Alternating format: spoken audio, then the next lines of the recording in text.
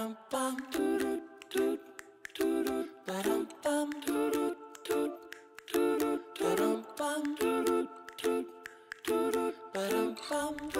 Gemini, welcome to my channel. We're doing your dailies. This is the no, not dailies. This is your bi-weekly. Sorry, October 1 to 15. Okay, Sun, Moon, Rising, Venus, and Jupiter. Okay, let's see what's going on first with you guys. October 1 to 15. Let's see here. Okay, it's your bi-weeklies. Okay, we managed. Ooh, Gemini, you're getting an offer. You have Four of Wands and Ace of Wands over here. Okay, offer a relationship. Big movement in October 1 to 15. Jupiter goes to Scorpio in Vedic sidereal, not tropical. Okay, we do Vedic here. Okay, let me see. Okay, we haven't. Oh, did we start? No, not yet. But you might get because it's very auspicious for you to getting some sort of payout also during this transit. About job opportunities, you know, you might get a promotion. Okay. But it starts October, it's a year cycle. It also goes retrograde, just saying. Okay? But here we go. Okay. Let's see. Sun, Moon, Rising. But if I'm talking about Gemini Moon, okay? Sun, Moon, Rising, Venus, and Jupiter. Here we go. Eight of Wands. You could be traveling with someone. Or an offer to travel. And this is your K2. K2 is a meteor.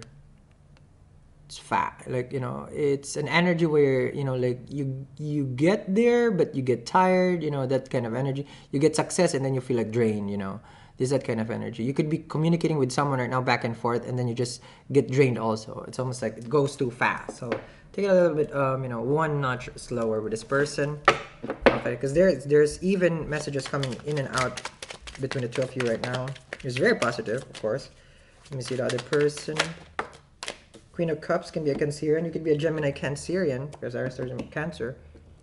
That's good. You could be a Cusper. Expect a message of love. Someone cares about you. Is good. This is also someone who's learning to trust their intuition. And it's almost like your intuition, I feel here, like it's so on point, like you get it, like you just know. That's this part, Queen of Cups. Intuition is on point. Trusting yourself, loving yourself is also on point with the Queen of Cups. Ace of Pentacles, offer. Job opportunity, I told you. A payout. Okay. The Ace of Pentacles is also like, I want to date you. This is my coffee card, right?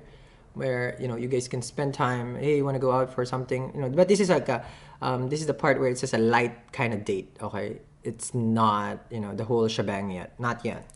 I haven't found the card for the shebang. Okay. This is an offer, can be a new earth sign that you're meeting with also. Let me see. Other person. Ace of Swords. So there's an open communication about love. This is very positive. This is also this is feeling that you can trust this person. It's good. Everybody's energy is good. I like it.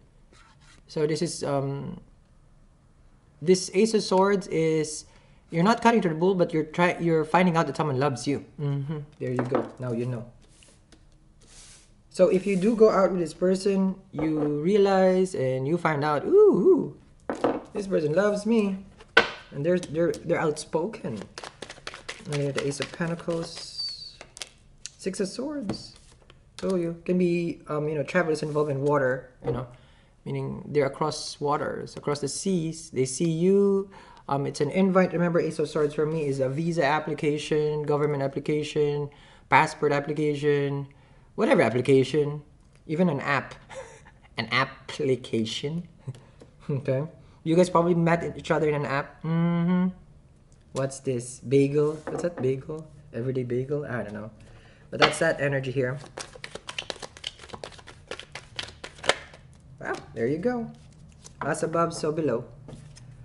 This is Sag energy, Temperance is 1-7 now. Okay.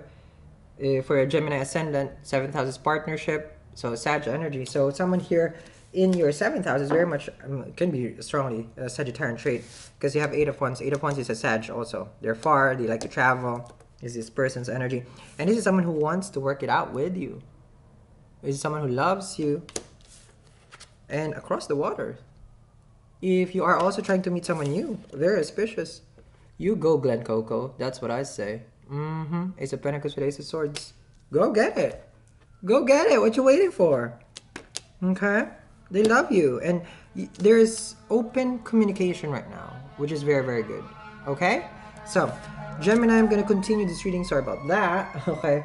This is your bi-weeklies. I'll see you guys again. That's an omen. You go. That man's going. You go, Glen Coco. Okay? I'll see you guys again. Bye.